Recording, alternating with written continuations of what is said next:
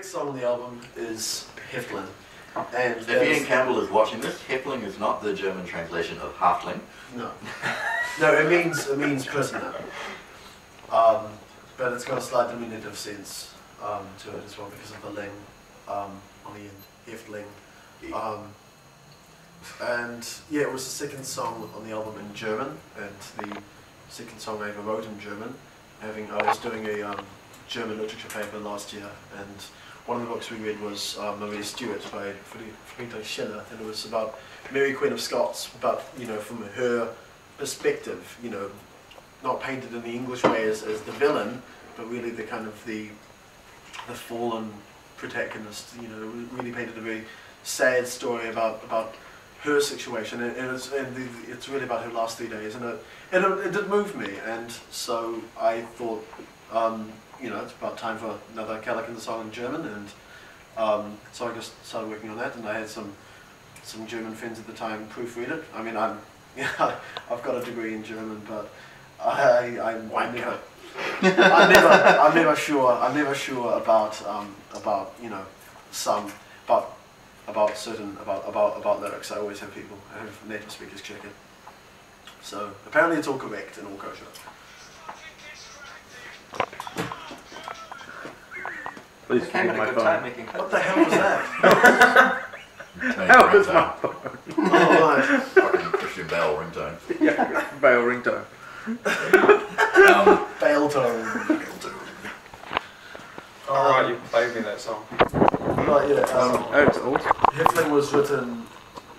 The music was written about the same time as Labyrinth, which was close to 2 years ago now, actually. You're beginning though. I've been listening to a lot of the likes of sort of Demi Borger and stuff at the time, but also was really into sort of Greenville and some other stuff like that. And so for me, it was kind of this big opportunity to kind of merge dance music and big symphonic stuff and a bit of metal and just kind of throw it all together into this big, loud, driving cacophony. And the ferocity of the German vocals, I think lends itself to that, and I think all those things together contribute to making it arguably the heavier song on the album. Inspires people to headbang and throw up the horns. It's particularly challenge. It's a particular challenge to perform vocally. It's always a strain. It always has to be very early on in the set list. I need full command of my voice to be able to pull that one off. And the little cheesy key change at the end is always shit. It's coming up. What about you, Anton? Well, Heftlin is one of the tracks that I contributed to creatively. The guitar lick during the solo, that's mine, and also the ego work during some of the instrumental sections. And so it's one of the few tracks on the album that I've actually featured in. So I'm pretty pleased about that.